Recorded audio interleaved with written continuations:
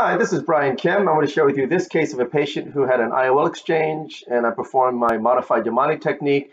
He sought me from outside the state. He saw my YouTube videos and realized he needed a scleral fixated lens. He didn't feel like there was anyone in the area that was experienced with this technique, so he came up to Georgia to see me, and he had a dislocated IOL with a haptic pointing and touching the cornea, causing corneal edema through his peripheral iridectomy. He actually was aphakic for a long period of time, had a secondary IOL placed in a sulcus, but apparently it became dislocated. The haptic was pointing through the peripheral iridectomy and was causing damage to his cornea. So this is a patient's eye. You can see there's quite a bit of corneal edema. I'm marking the limbus and then making sure I mark 180 degrees across from it.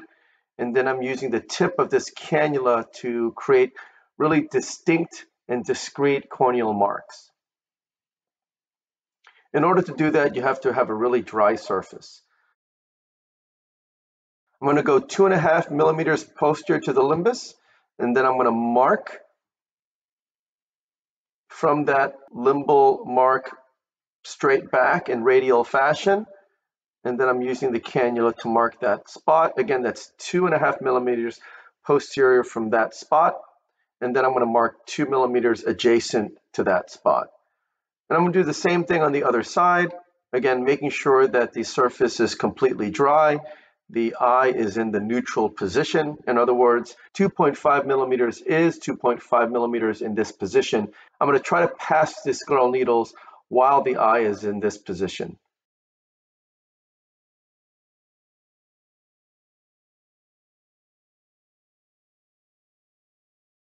So I go ahead and mark 2.5 millimeters posterior and 2 millimeters adjacent. I'm indenting the sclera 4 millimeters posterior to the limbus with the back end of the trocar.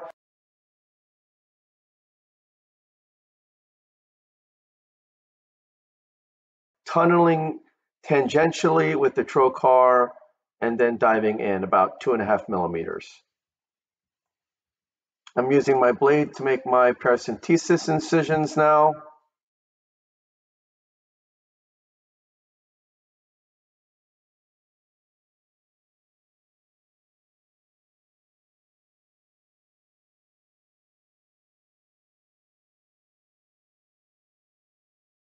And this is my incision to externalize the leading haptic for the trailing haptic first modification for the Yamane technique. And this is going to be my incision for the anterior chamber maintainer.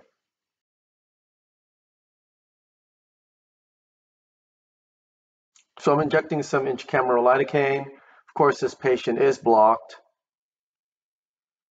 I'm going to place the AC maintainer. This is a 20 gauge AC maintainer.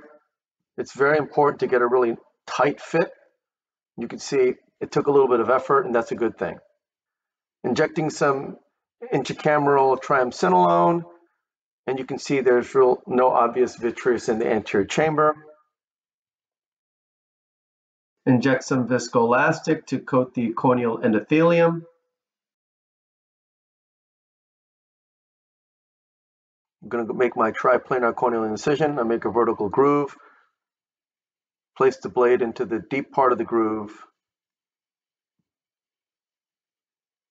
and then enter. Because I have the AC maintainer, I have a pretty firm globe doing it this way. So here I'm going to use a two-handed technique, inching across with 2 forceps, lifting up that first haptic.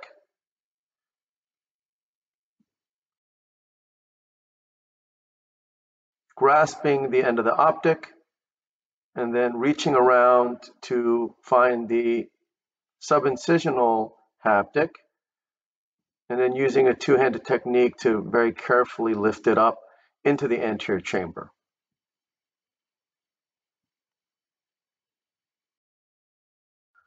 The haptic just kind of broke off, and so I just decided to take it out. That's why it's very dangerous to try to use lenses that have been in the eye for a long time. Those haptics are very brittle. Starting to bisect the lens optic with the scissors.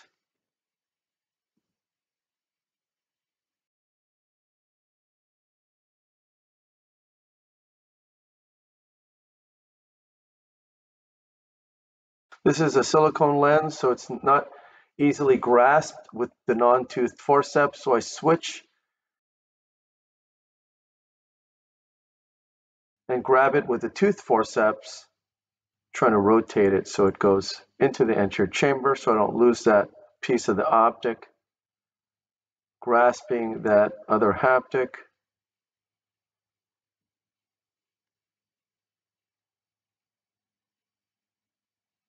Oh, and then the haptic just broke off again, and then I'm grasping the other end of the optic there. So I'm doing the vitrectomy, but this is in 4x speed. Just wanting to make sure that you are aware that this part can be tedious, but this needs to be thorough. You don't want to have any vitreous in the anterior aspect of the vitreous space where you're going to be passing those needles into the anterior vitreous space with the Yamane technique.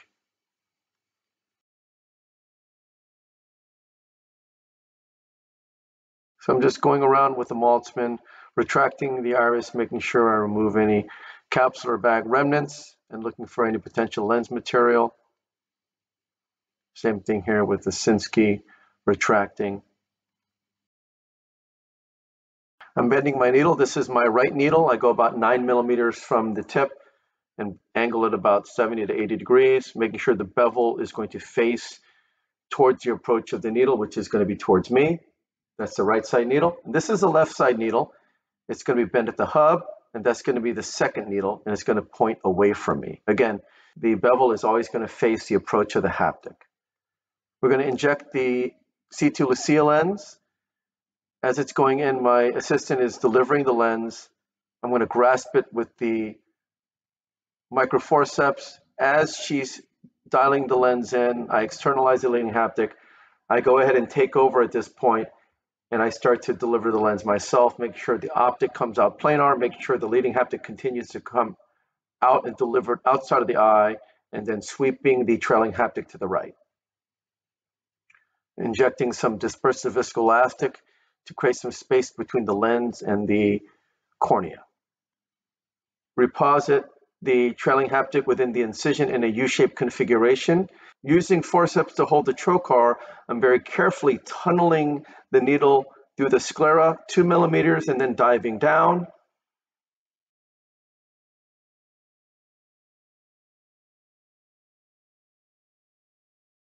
Using forceps to grasp the trailing haptic at the apex of the U. Placing the haptic on the bevel of the needle, docking it, flattening it out, and it goes in quite nicely into the needle.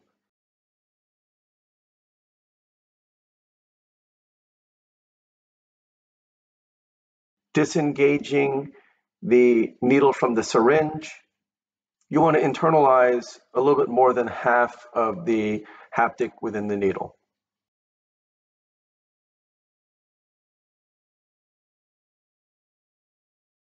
I'm just making sure that the optic is underneath the iris there because it was catching it there.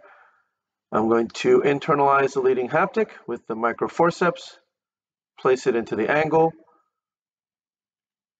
and then using the left side needle, holding the incision with the forceps, holding the eye in the neutral position, tunneling 2 millimeters, and then diving in, making sure the eye is in the neutral position the entire time, using microforceps to grasp the leading haptic. The bevel is facing away from me. It's facing towards the approach of the bevel of the needle. But in this case, you can see that the pupil came down quite a bit. And so I'm not able to easily visualize the haptic and the needle in this situation.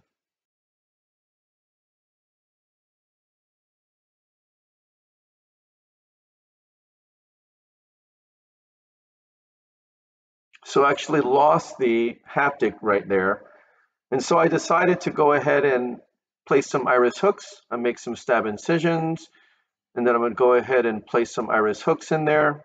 And so that's the other key. If your view is not really very good, Don't hesitate to use something to retract the iris. It'll just make your life a lot easier. So I'm twirling the hook, engaging it, and then pulling the stopper down.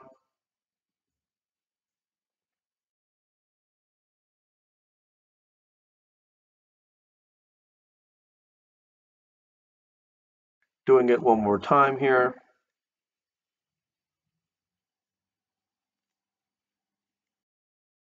Good, and as I do this, you can see the leading haptic quite nicely right there. So I'm going to place the microforceps into the eye and very gently place it back into the anterior chamber.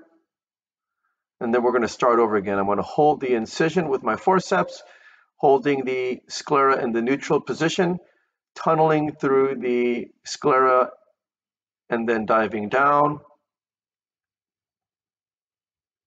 You saw that the eye collapsed a little bit, and that's because I was holding the incision and it caused the wound to gape. I'm going to grasp the haptic. Again, I have to flatten out the haptic, but the bevel is facing the approach of the haptic. I flatten it out on the bevel of the needle, dock it, and it goes in quite nicely there.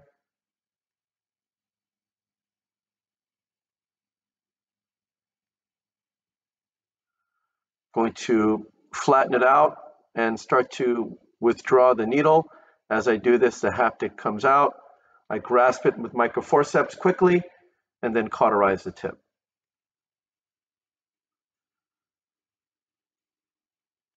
I go to the other side and do the same thing as well. Pulling the needle out, straight back. Once the haptic comes out, grasp it with forceps, and then quickly transition to the cautery and create a nice little bulb at the end. I'm going to internalize the haptic, making sure that the flange is flush to the sclera, and then reapproximate the conjunctiva.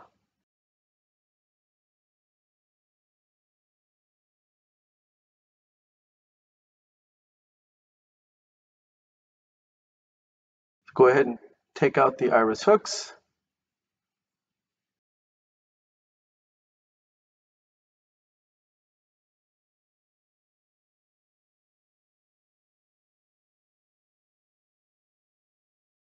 And then this is going to be the vitrector-assisted peripheral iridectomy. I'm in the PI mode. You can see the aspiration rate is very low, vacuum is high, cut rate is at 30. This creates a very well-controlled and very small, discrete and precise peripheral iridectomy. Go ahead and place a suture through the main incision, which I always do whenever I'm working with the vitreous space to ensure there's no vitreous that wants to come to the wound. I'm going to start to remove the viscoelastic with the IOL handpiece.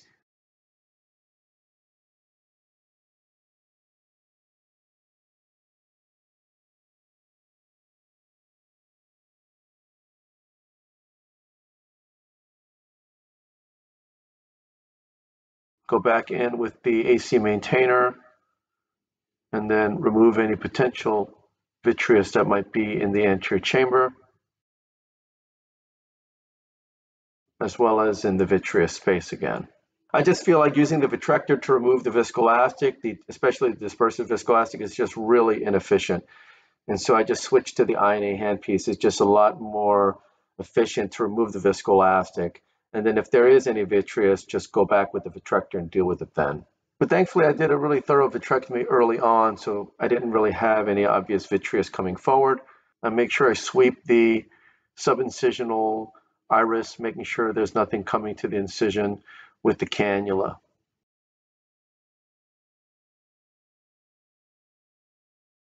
And then last but not least, injecting some more intracameral triamcinolone in case there is any potential invisible vitreous that's there. And thankfully, there is none.